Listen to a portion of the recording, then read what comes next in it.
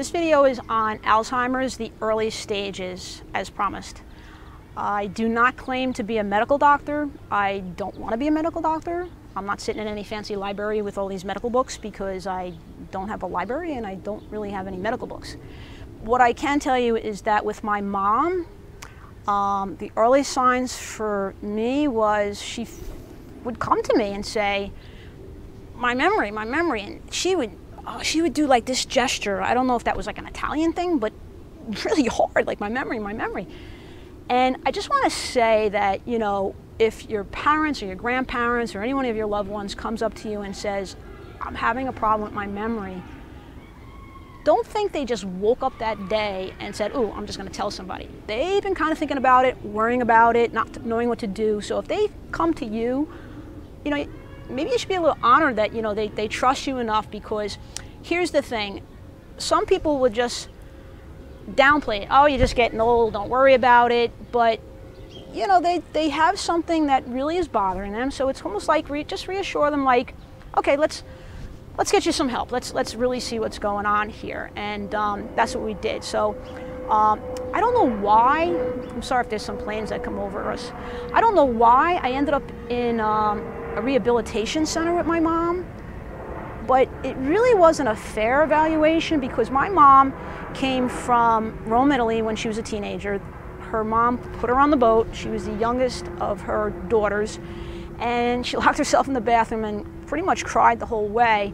But when she came here, she had a third grade level education, and that's because she was in the war, you know? So she really didn't know what they were asking her, and she never would have. You know, if they would have asked her how to make a lasagna, then she would have nailed that. She would have nailed that. But the thing is, it wasn't good. So I just want to mention that in case there is a language barrier and someone recommends that, just keep that in mind.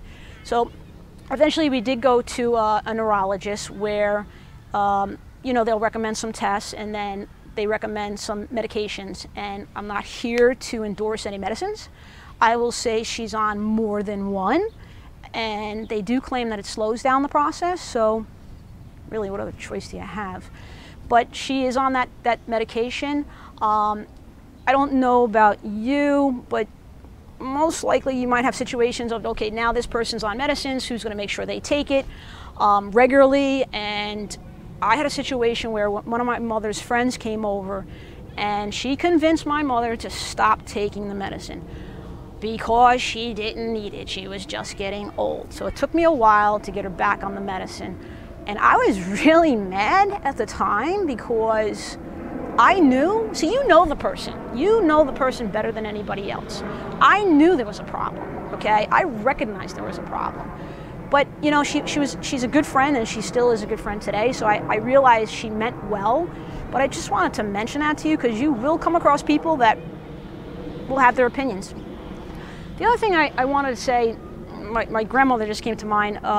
They say do crossword puzzles, which is great, do crossword puzzles. You know, it does stimulate the mind, but my grandmother, she would do crossword puzzle. Anytime I went over, she did crossword puzzle after crossword puzzle. She had these big bifocals, and which was great. But the problem was she went downhill fast from what I remember because, in my opinion, she, after doing all these crossword puzzles, she sat and watched TV for the rest of the night. There wasn't social stimulation.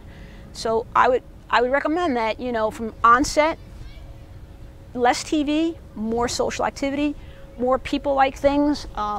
Music is better than TV if you do just that. But getting back to the real signs of Alzheimer's, you know, when I'll say, Mom, come on, we'll go shopping, and, you know, we get in the car, we're down the street, and she goes, where are we going? And then I'm like, I just told you, but, you know, you just repeat yourself. So then 20 minutes later, it's like, where are we going? We're going to the store. And that's when you realize, okay, there really is something going on here. And of course, you just repetitively repeat the answers and questions. But like I said, you'll know the person better than anybody else. I'm hoping that this information is helpful.